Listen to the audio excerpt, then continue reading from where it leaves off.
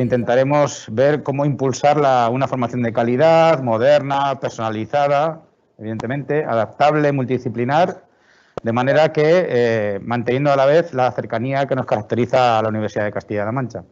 Y por último, otro de los ejes o líneas que vamos a trabajar en la dinámica de hoy es cómo garantizar que las metodologías de enseñanza-aprendizaje, los materiales curriculares y las infraestructuras sigan unos estándares de calidad altos y adaptables a esas necesidades futuras que pueden tener o que puedan tener nuestros estudiantes. Así que nada, bienvenidos todos de nuevo a esta jornada. Espero que sea interesante y aprovechable para todos. Y sin más, pues doy paso a Carlos González Morcillo, que va a introducir y a presentar a los ponentes de la charla de hoy.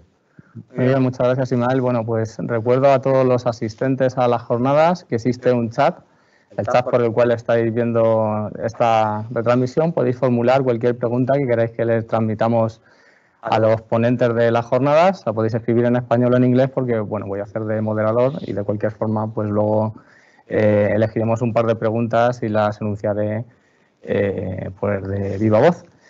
Y nada, let me switch into English to present our next speaker. So they both came from Coursera. As you probably know, Coursera is the biggest provider for massive online open courses in the world.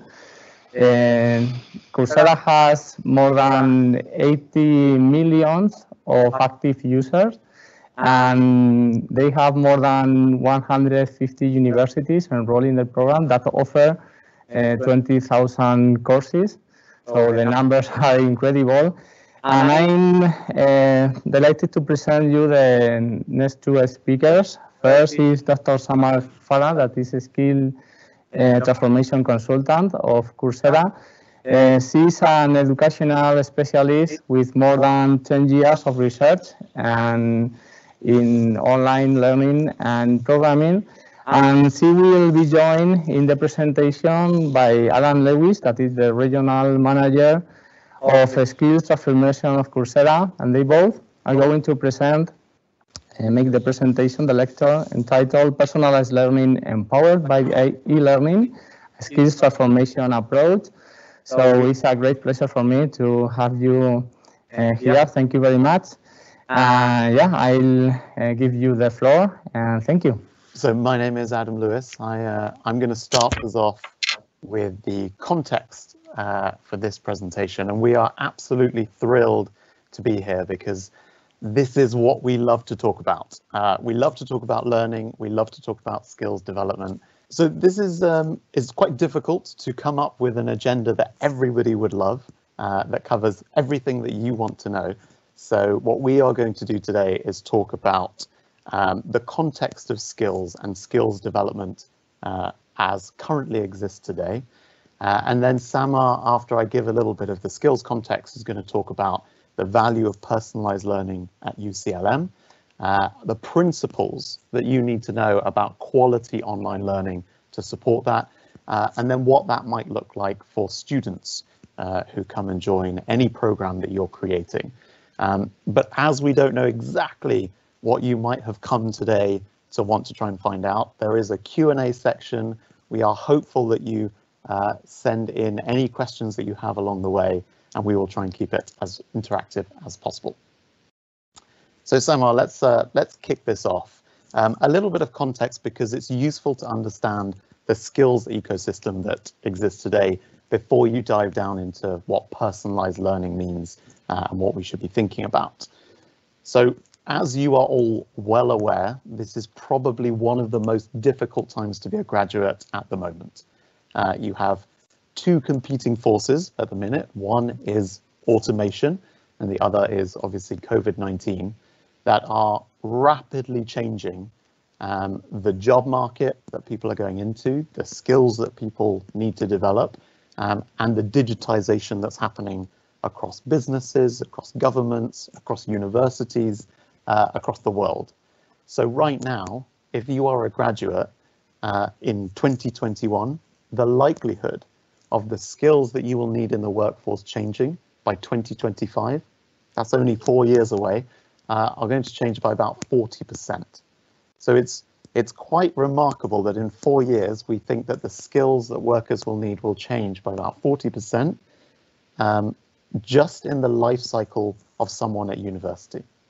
So it's an enormous change that is happening in the market. It's a huge disruption to university students, and that kind of sets the context for where we are at the minute. If we look at the next slide, you will likely not be able to see this graph because it's very complicated, but it's not a problem. What this graph on the right-hand side is telling you is that there are a lot of jobs at the moment that need to be filled by about 2030. And the important thing for people to realize is in that top left box of this graph, these are the jobs that are expected in 2030 that currently don't exist in the market. So at the moment, we are teaching our students for a number of different jobs in the world, and the biggest proportion of those jobs won't exist because technologies are going to advance so much. So it's a very stark warning that whenever we think about learning, when we think about skill development, when we think about the jobs and the work of the future, we have to realize that it's no longer enough to say, I'm going to have one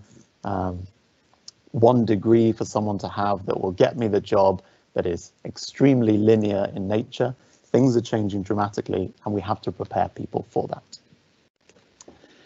In Spain, because clearly that's what we care about in the minute, 2 million new tech jobs are going to be created by 2025. So what Samar is going to talk about in the future is about how if you look at jobs that students are going to go into, and then by backwards design, start to work out what skills people need to develop. This is a very good analysis. So the analysis on the left was done by Microsoft, which says actually about 80% of the new jobs that are going to be created by 2025 are going to be digital.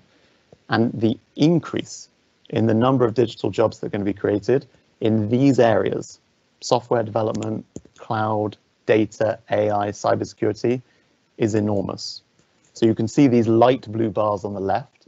The light blue bars tell you the current jobs in these areas at the moment, and the dark blue bars show you how many more additional jobs are going to come in these specific regions. So even in Spain, as you're looking at the ecosystem of what kind of skills need to be developed, we need to start thinking about how we get people the skills that are required to do these jobs. And on the right-hand side, again, it's a little bit fuzzy, but hopefully you can see it. This is by the World Economic Forum in their Future Jobs report last year, which looks at the emerging jobs that are coming in the Spanish market. And it may be surprising that the top emerging job here is an Internet of Things specialist. So I don't know about you, but I don't know many people who go to university to become an Internet of Things specialist. Not many people go to university to become an AI or a big data specialist either. So what we're finding is that people will come into the university market, they will see a bunch of jobs that exist in the market that are very different from the world that exists today, and somehow we need to bridge the gap to try and get them there. So on the next slide, the challenge for universities is obviously extremely hard, right? Universities need to adapt and innovate to equip students with the jobs of the future. So everything you're doing today gives people the core skills that they need, but that 40% of skills that are going to change over time, we need to try and bridge that gap as well. And if you look at this analysis on, again, the World Economic Forum, they said when they interviewed companies and said, why is it difficult to adopt new technologies within your markets? The biggest reason is skill gaps. So we need to try and fix these skill gaps. Extremely relevant to Spain because there's obviously high youth unemployment at the moment. And as people need to get higher qualifications to get these skills and these jobs, we need to be able to bridge to help them to get there. So that kind of provides a little bit of context on the nature of the ecosystem within which we're working. It's highly varied. It's very difficult to prepare people for the skills that they need unless you have a very forward-thinking approach, which obviously UCLM has by bringing us here and by having these conversations. The other aspect of this that's really important, because we are going to talk about personalized learning, is that it's not just digital skills that are required, it's also these human skills that actually enable people to move to the future of work. So we are a very academic-based organization, so we love to read the latest trends from professors about the future of work. Heather McGowan is a professor on the future of work. She's written a wonderful book called The Adaptation Advantage, if anyone wants to go and read it. She's also contributed to the Future of Work course on Coursera. And her view is that we're moving from a multidisciplinary world where people used to have very narrow skill sets. And when you went into the working world, you would do that narrow skill set and you'd work likely with other people as well, into what we're calling a transdisciplinary world, which is where humans and machines work together, where actually you're no longer required to have one skill set, but you need to be able to work with lots of different people in lots of different capacities with technology. Okay, so every single job in the future will have one of these little robots with it that is the AI world that we live in, or data, or software that we're using. And we need to prepare our students to not only be able to work with that technology and software, but also to be able to collaborate with lots of other people across the world who are also using their own technologies and their softwares. And so their ability to learn and adapt is going to be critical. So a lot of what you hear from us is going to be about digital skills because they're critical for future jobs, but it's also about the human skills that allow people to collaborate in a very different working world, which is obviously remote, quite challenging, and requires a level of learning that we probably have never seen before. So when we think about the essential skills that we need to think about, here is just a selection of the skills when we as Coursera talk to governments and we talk to universities and we talk to businesses, we generally talk about. Okay, we talk about software development, cloud, data, cybersecurity, and all of the human skills that sit underneath it. And the real question that you have to ask, that Samar is going to help us with, is you as a university, if we know that these are the skills that you need to be thinking about, as well as all of the core curriculum that you offer today, what can we do to get there? How do we actually design learning programs that prepare people from a highly varied skill set that they're going to need in the future? So I'm going to hand over to Samar, who is hopefully going to answer that question for us. No pressure. Thank you, Adam. Hi, everyone. It's really a real pleasure to be here with you today and to be able to have this conversation with you and engage in such an important discussion. So, what I'll be covering in the next set of slides is really trying to think more contextualized for your university and what this means, whether it's, how to design a more personalized learning environment, and also for the student, what that means, what are the benefits and how to make use of something like this. So personalized learning is not a new concept. It's been around since the 80s. And it's something that has become a little bit more popular in recent years with the transition to the online space and the use of technology naturally, and the use of AI, and we'll talk about that. But it applies just as much to the face-to-face environment.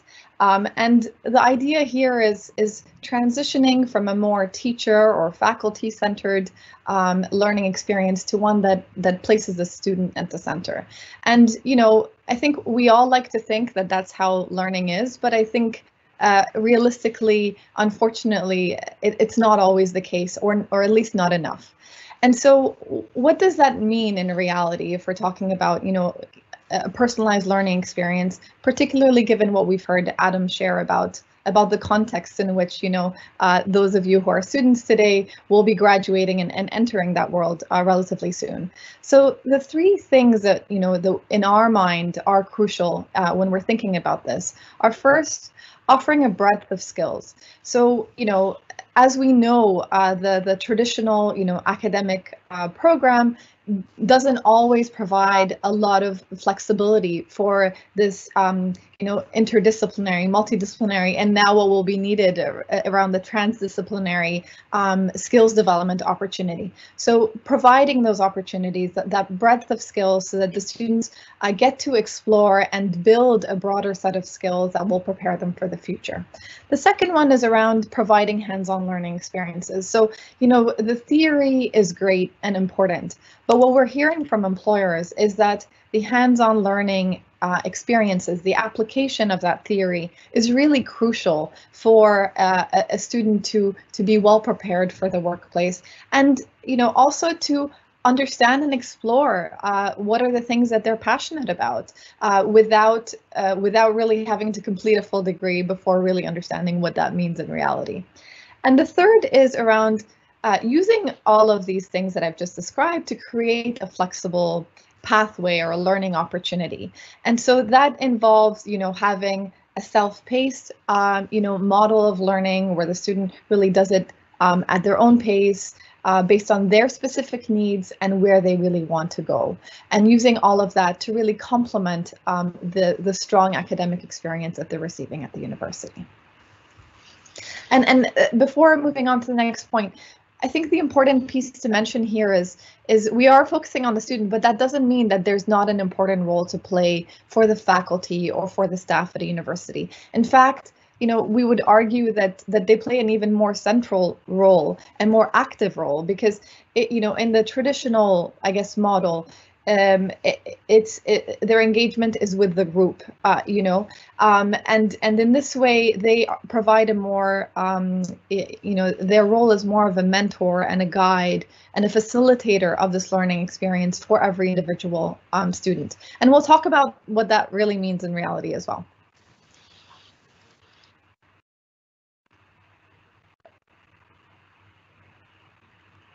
So when we talk about the breadth of skills, as Adam mentioned, it's really crucial for a learner to be versatile and to have those, broad set of skills.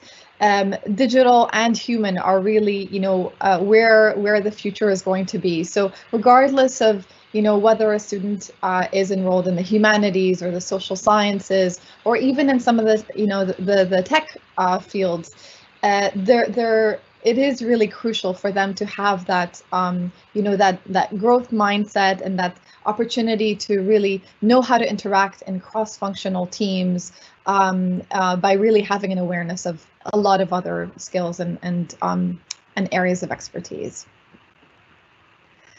And when we talk about the hands-on learning experiences, things like lab assignments, where say someone is studying a computer science degree, having the opportunity to do a lot of these, the labs within the course, and to really practice what they're learning, or someone who's studying business or say communications, to really apply their learning in a real world scenario through concrete projects, and they can apply what they're learning, has really been found to allow a student to identify their passions and really be better prepared for the workplace. And so these are some examples of some of the things that we're thinking about and exploring and making available to students. And when we think about the flexibility of designing a learning pathway for an individual student, the important thing to think about is to start with the end in mind. So what are the students' individual needs and where do they want to go, and create that guided instruction or guided opportunity to design that program for them, regardless of what they want to pursue. So we are seeing a lot of new career paths that are emerging, a lot of which we are even unfamiliar with, and so it would be important to offer those skills development opportunities for a student to really build on what they have in their current academic environment, to develop those additional skills that will help them become specialists in certain areas. So, as Adam mentioned, nobody really goes to university to become an Internet of Things specialist, or, someone in, I don't know, smart cities, for example, but that's where the additional skills, opportunities can really help to build up those areas of expertise and really differentiate the student from others that are going to be applying for similar jobs.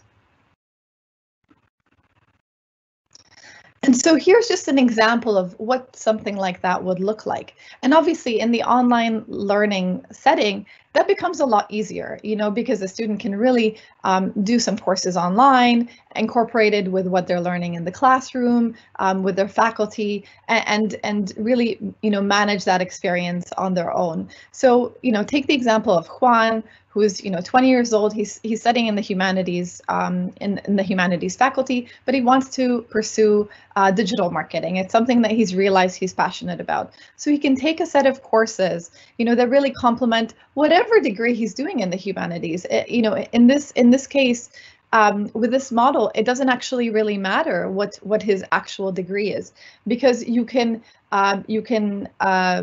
supplement and stack up additional skill sets on top of the degree that they're getting, in order to make sure that he would be qualified for those kinds of jobs. So he can take a digital marketing specialization, some courses around social media from Facebook, and practice some of these hands-on learning experiences on how to apply search engine optimization using different kinds of platforms. And similarly, the human skills we can't forget.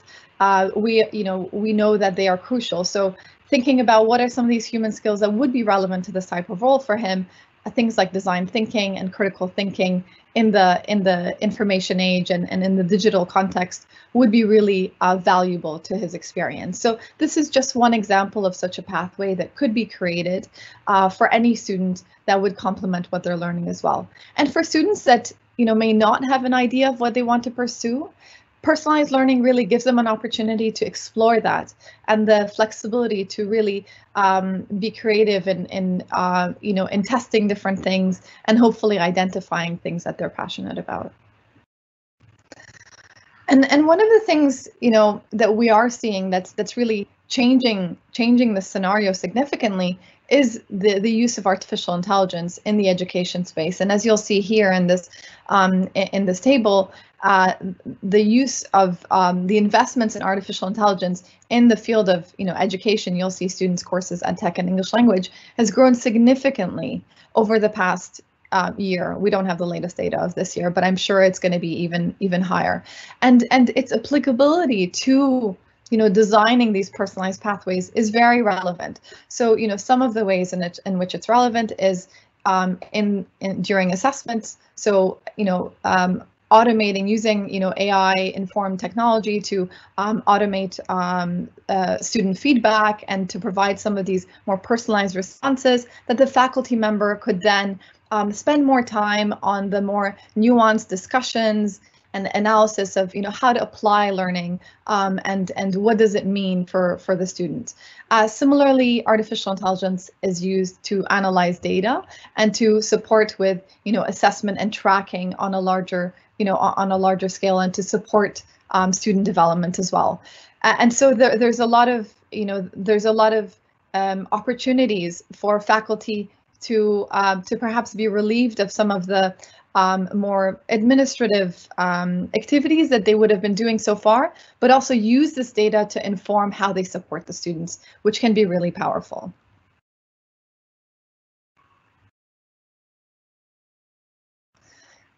And I think this is a good place to talk about, with this transition to teaching online, particularly over the past year, that nobody was prepared for.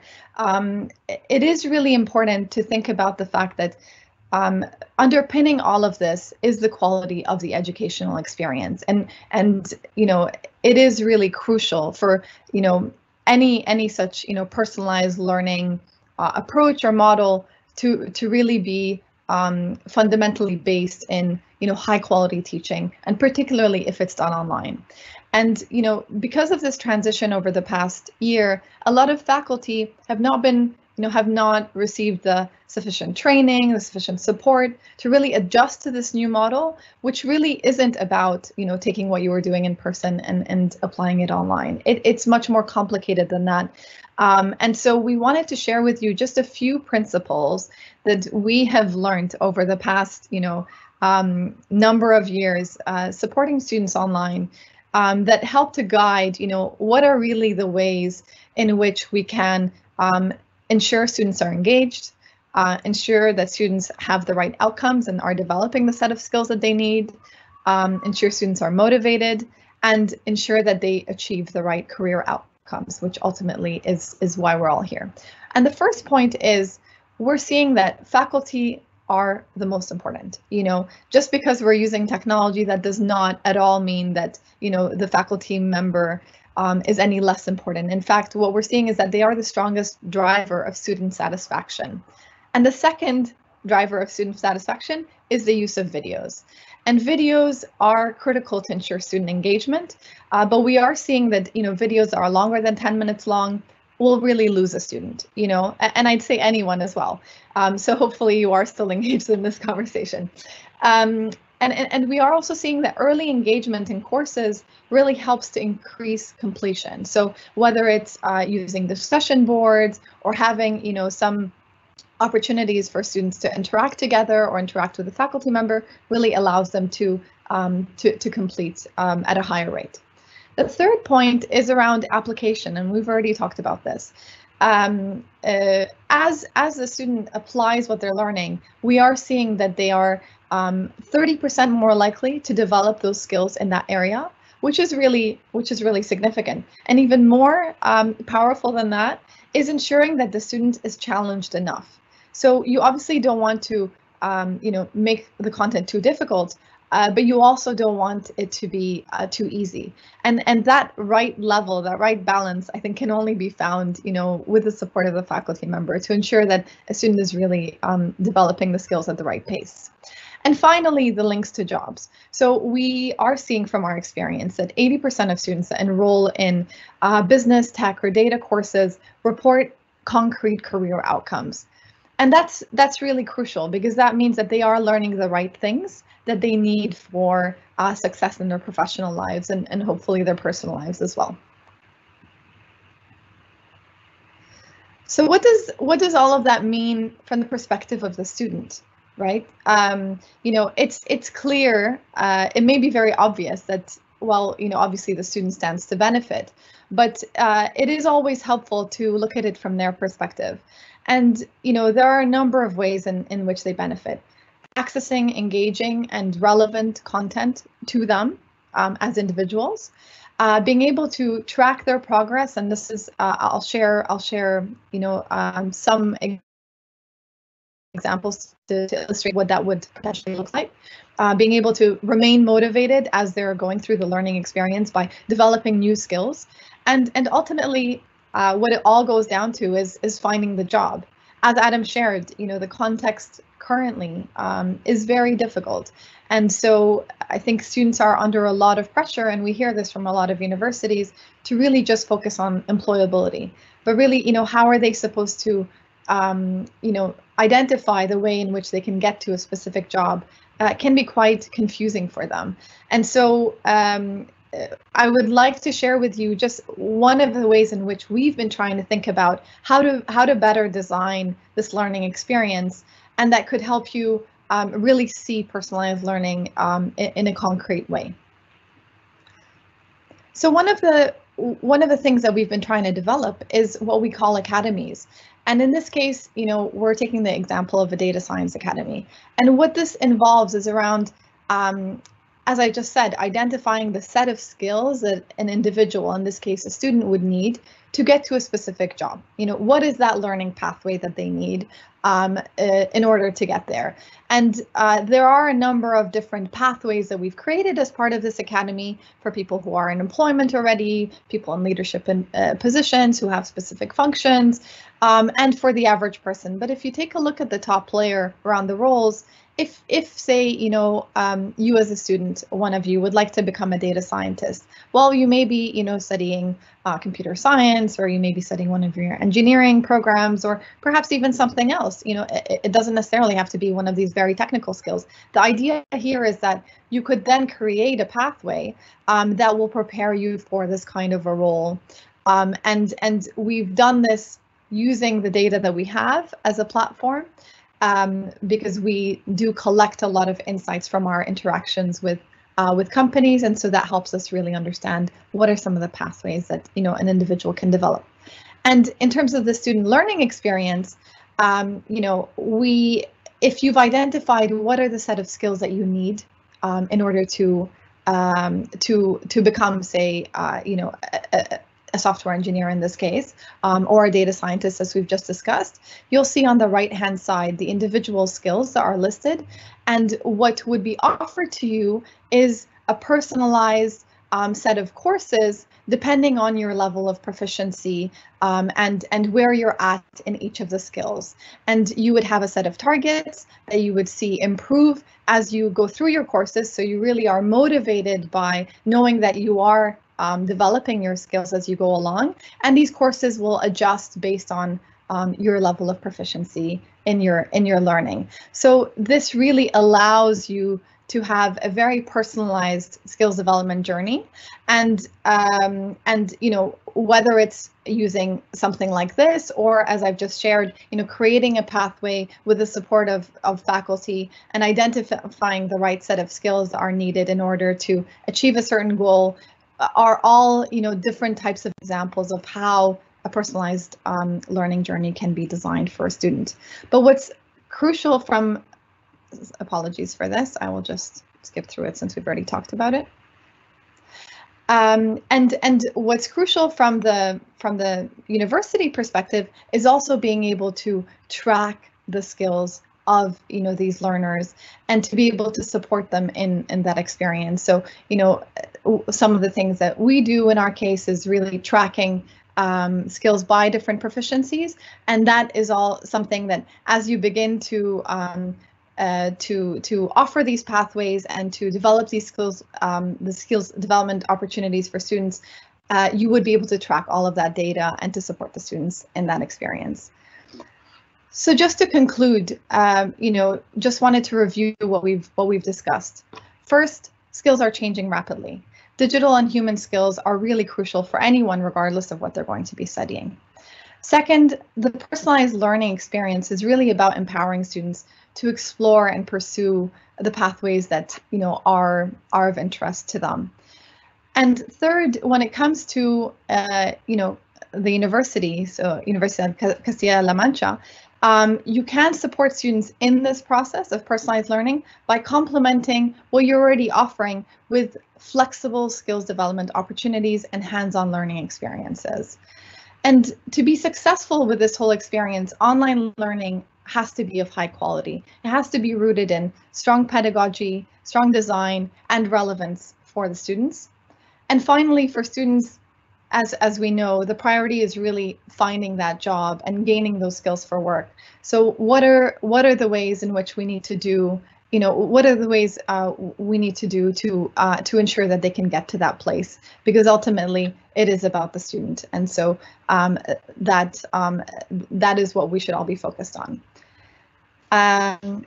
That's everything for us. So we'd be happy to take any questions from the audience. And maybe if I could just jump in here, because I have a couple of questions that I'd like to ask you, Samar, first, and then we could potentially go across. Sure. Because we've talked about the jobs first approach, that we need to understand the jobs that people may be going into. We need to understand how we actually develop the skills to get people to those jobs. What are universities doing at the moment to help students to decide on the jobs of the future? Like, what are we seeing from a Coursera perspective to help people to get there? Well, I would say not enough. And so I think there's a lot of room to do more. I think, you know, the links between universities and industry are you know, not as strong as they could be, where universities can be providing those additional skills. But we are seeing a lot of universities, in particular over the past year, being much more aware of the need to do more. And so there are a number of ways in which universities are trying to provide these additional skills development opportunities. You know, whether it's, you know, offering more content online, you know, through different providers, but also really trying to, you know, explore these hands-on learning opportunities, and really thinking about what are we really teaching our students, and how does it apply to reality. So they are starting to think about all of these things, and really trying to think about the end goal, I guess, and work their way backwards from there as to where students need to go. Yeah, I couldn't agree more. The really interesting part about the hands-on learning that potentially we might come to in a little more detail is that the more projects that people do, the more people get hands-on with the type of skills that they might be developing, the more they start to understand jobs, the more they start to understand where they might want to head. So I think one of the things we've definitely seen as universities complement their own curriculum with online learning and with this hands-on learning is that it gives students the opportunity from a personalized perspective to just test and play. And, you know, we know from a pedagogical standpoint, if you play, you learn extremely well. So if you go into a project and try and understand what data analysis looks like in a marketing world, all of a sudden you start to understand what a job might look like in that world. The more you start to play with data science and artificial intelligence in a very easy hands-on environment, the more you start to understand what your opportunities might be to then find roles in the future once you leave university. So I think the complementation of your current curriculum with real hands-on learning and, you know, short bite-sized content that gets people to open their minds about what's possible and what they could learn on top of what they're learning already is something that we found to be extremely powerful and helps people to then design their own skill platforms and their own learning paths. So hopefully that just helps with a little bit of more context around that as well. Carlos, I'm sorry, I interrupted your Q&A, so I'll hand back to you if you've got other questions for us.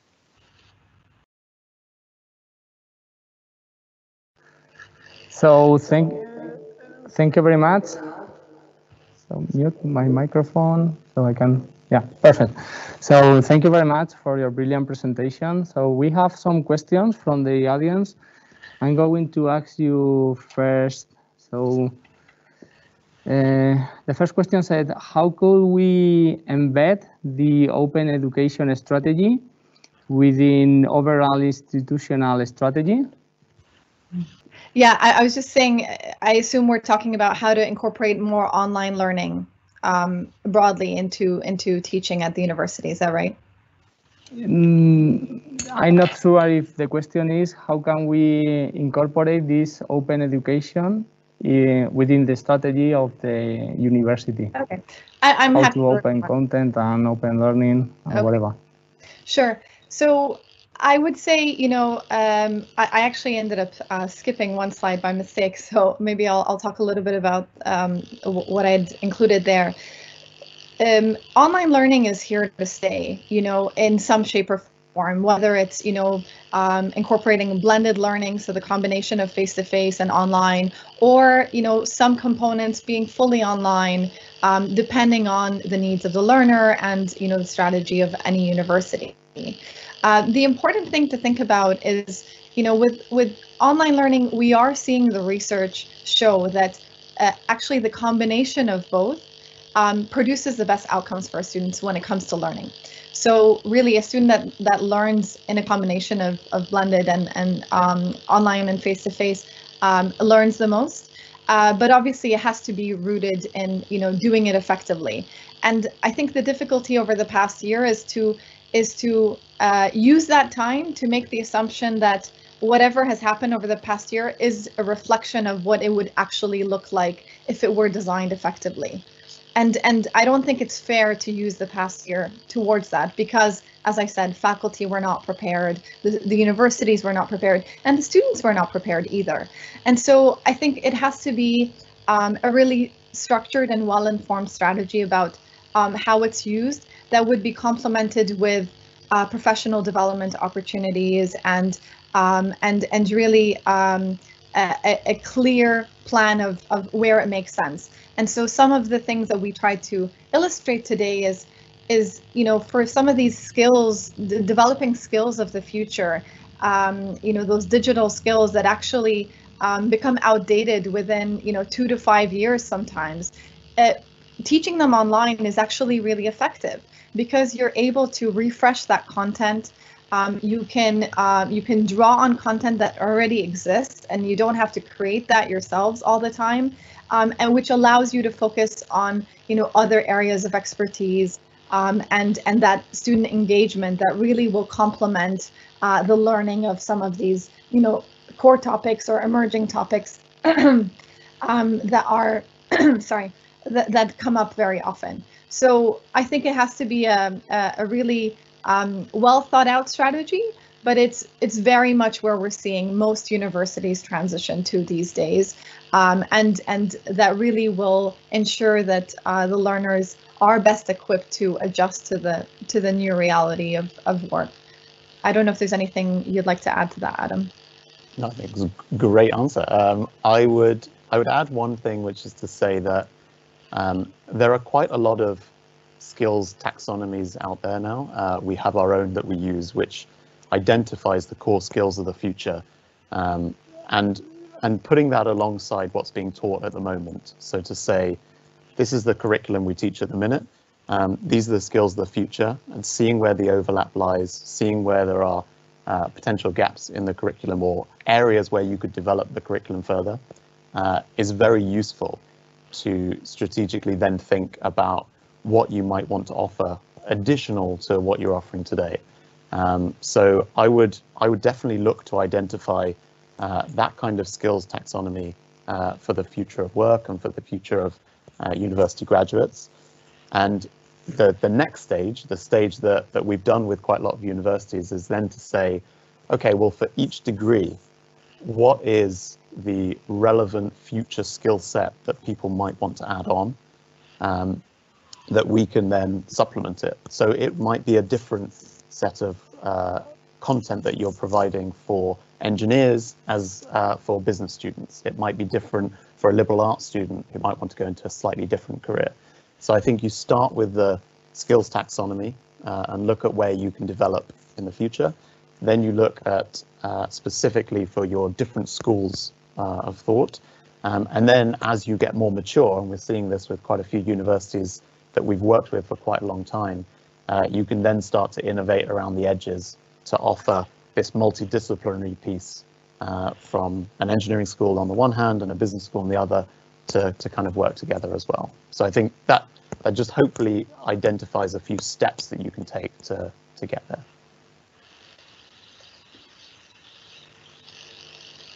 So next, I'm going to ask you another question from the audience. Luis asked you, I think that these two questions are closely related, so I'm going to ask you in one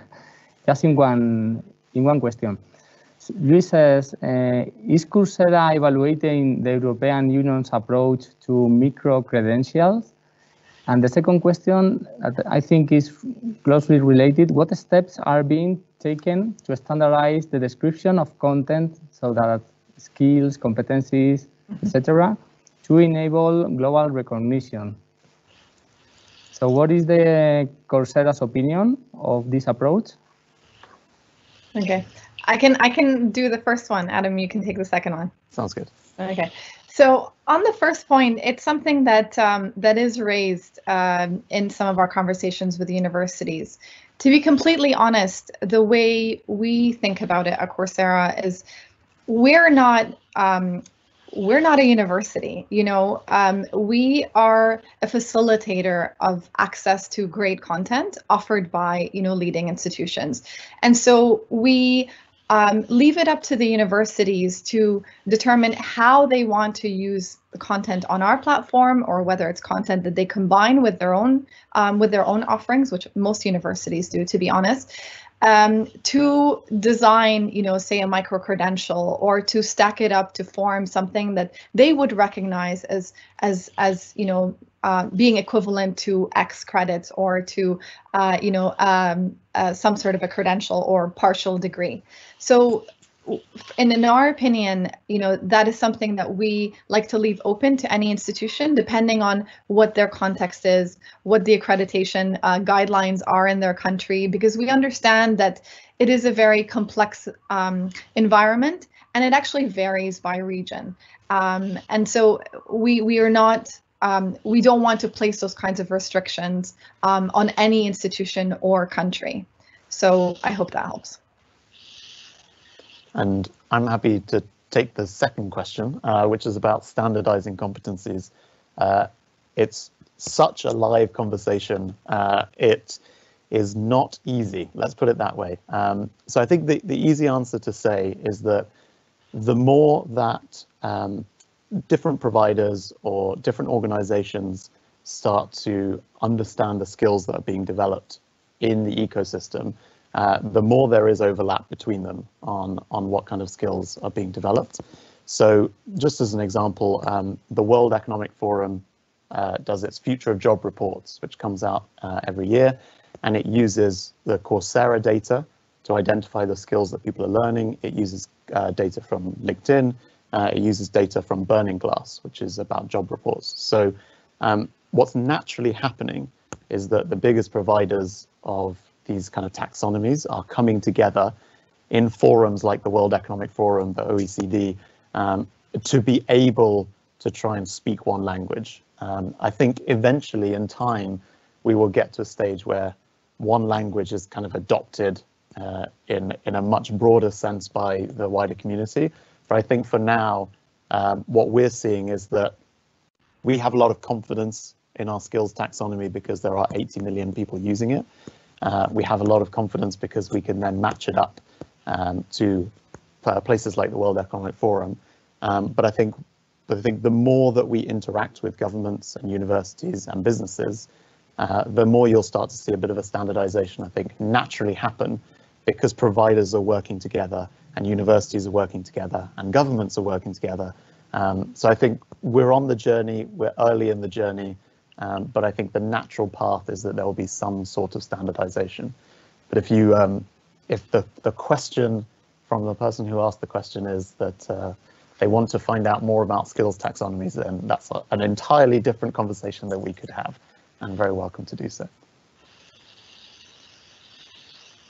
So thank you. So I have last question. So I really like in your presentation the term. So this is the first time I've heard transdisciplinary.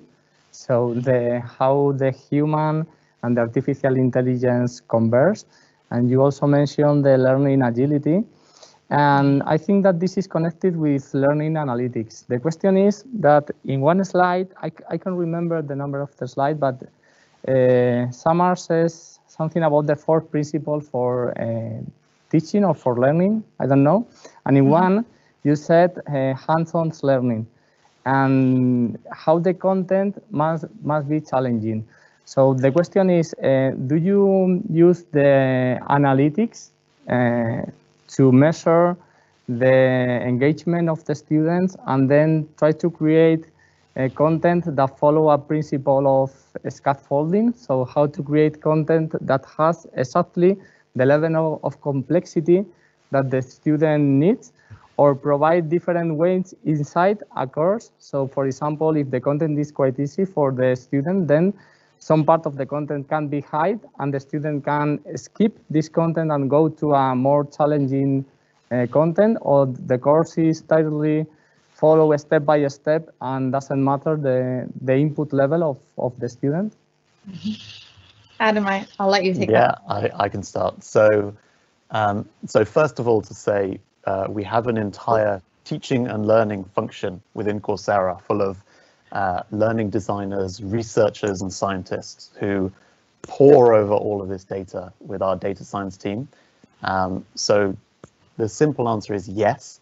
We look at our analytics deeply to understand what happens with learners. And the report that Samar was mentioning is our drivers of online quality. You can download that right now on the internet and look at it, and it gives you great analytics about the impact of different levers within online education.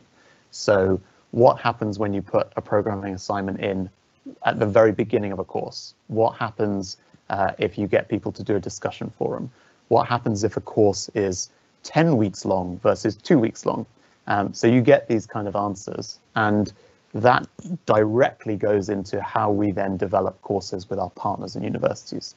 So, for example, we know the best amount of time for a video. We know the best amount of length for a specific course.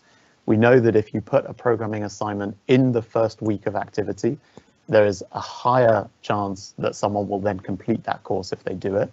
So there are lots of little initiatives that you can do along the way when you design a program that will allow people to continue along the journey, because ultimately that's, you know, the biggest difficulty of online learning is you need to be disciplined yourself to do it.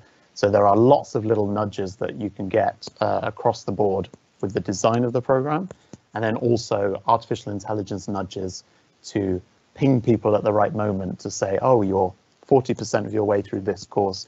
If you get to 60%, 90% of learners then complete the course. So you can give all of this information directly to learners, and that allows them to then advance along the program. So I think the big advantage of online at the moment is you get all of this data. You also get the skills data. So I think the question talks a little bit about the skills that people are developing. So we can tell from our data, every single course on Coursera has assessments in every single module. So an assessment is designed using an ELO model. I don't know if people are familiar with it, but it essentially says if you do an assessment and you pass it straight away, then your skill score increases quite dramatically. If you take 3 times to complete an assessment because you keep failing, your score will only go up a little bit. So there's a lot of work that you can do to get machine learning models to then analyze the actual skill development that people have, which then gives us the ability to say, okay, your student at the moment is at a beginner level here, an intermediate level here, or an advanced level here. And for them to get in a specific role or to get a certain skill set, they need to get to a specific target. So you can start to play around with all of these proficiencies in a way that, you know, I used to do some teaching in the past that, you know, I would only dream of as a teacher to be able to get access to some of this data. So it gives us the ability to really assess skills and then change the quality of the course associated with that. So as you know, we are a face-to-face university, and yeah, some of the future jobs are closely related with technology. So how can we apply this? So how can we introduce this kind of content in traditional careers that have not traditionally used? So for example, art or humanities, but from the point of view of the face-to-face learning. So not giving just the online approach. So you told us that the academics must follow a role as a kind of to give the way for the students, but probably not the content, but how this can be applied in a face-to-face teaching activity. So in a face-to-face university like the UCLM. Mm-hmm. I can start, and Adam, if you'd like to add. Sure. I think everything that we've discussed applies just as much to online as it does to face-to-face when it comes to, you know, the importance of offering these skills for the students and doing it in a personalized manner. You know, this isn't something that that should necessarily be different across these two modalities. The question, I'm really sorry, I live next to a school, it's really noisy. The question is, you know, how to, as you said, how to incorporate that. And there's a lot of, you know, there's actually a lot more learning and a lot more research about how to engage students and how to do so effectively in the face-to-face experience. So, you know, I think applying that in a face-to-face model wouldn't necessarily be difficult. It's about, you know, it's about figuring out how to offer that content, whether you would want to offer some components of this content online, so it would be a blended approach, or, you know, bringing in, for example, bringing in people from industry to speak to students, to talk about the workplace, to talk about specific roles, or, you know, bringing students together with experts within your faculty who can talk about their own experiences, who can maybe delve deeply into a specific skill set or a topic that they have that you know, students outside of that faculty may not typically be able to access. Maybe it's about making your curriculum a little bit more flexible, where students can take a lot more courses in other faculties to complement their learning that they already have within their own faculty, and, you know, offering them maybe a little bit of the academic support. Say, you know, if you have an English student that wants to take a programming course, they may need you know, to be a part of a working group or a student group to provide that peer support as they take a programming course, because it's something new to them and they're not used to it and they don't have a technical background. So there's many different ways to think about how to structure the learning in a face-to-face environment that would ultimately, you know, result in the same outcomes, or that could be complemented with the online experience. So I don't necessarily see it as being a challenge. I think the key point is that, you know, the online learning space moves very quickly and provides access, as we said, to a breadth of content that is now available at anyone's fingertips, and that's really refreshed on a very regular basis. And then you've got a lot of the analytics that make that quite easy and appealing, also from the administrator or the university perspective. But it's all possible to do in either modality. Yeah, I completely agree, and I think that blended learning model, if you want to see a practical, I mean, right now, I did a master's a few years ago, and, you know, I have a textbook in front of me. We were watching videos from online, YouTube videos, you know, so a vast majority of the learning that I was doing was being brought from lots of different angles and lots of different providers. It can be very similar here. So we've seen faculty who will say, go and take this one course as part of, you know, the teaching that we're doing at the moment, and we'll come back and talk about it and have a lot of facilitation sessions. Or it could be that faculties, that kind of professors might come along and say, well, I'm going to use parts of this course within my actual teaching as well, in the same way as you might use part of a textbook or part of something else. So I think the blended approach gives you the flexibility to do different things from that perspective. But Samar's right. I mean, we've seen when Coursera is offered to humanities students and to, you know, the liberal arts, what you find is that a lot of courses just across the board are being taken from a multidisciplinary perspective that often the faculty weren't expecting. So the faculty might say, hey, I really want you to take this content, and then they'll find that the students are taking that content, but also a whole range of other content that gives them a breadth of learning, that gets them excited about learning, and is bringing different disciplines into the classroom, which can only be a good thing. So I think it doesn't matter whether it's a technical job that you're looking for or whether it's humanities that we're looking at. There are opportunities for everyone to bring content from Coursera into your university in whichever style you want, and we've seen it in every which way from lots of universities. So we're happy to talk to you about it if you want to find out a little bit more about the different options. Thank you very much for your wonderful presentation. So we like really a lot. It will be very helpful for the working day on the definition of the digital strategy of the university. So let me switch again into Spanish because I'm going to give some information for this working day. And thank you very much for coming. It's been a great pleasure for us to have you here, and for the rest of the members of the Digital Strategy Group. And bueno, pues continuaremos con las jornadas a las 11:30.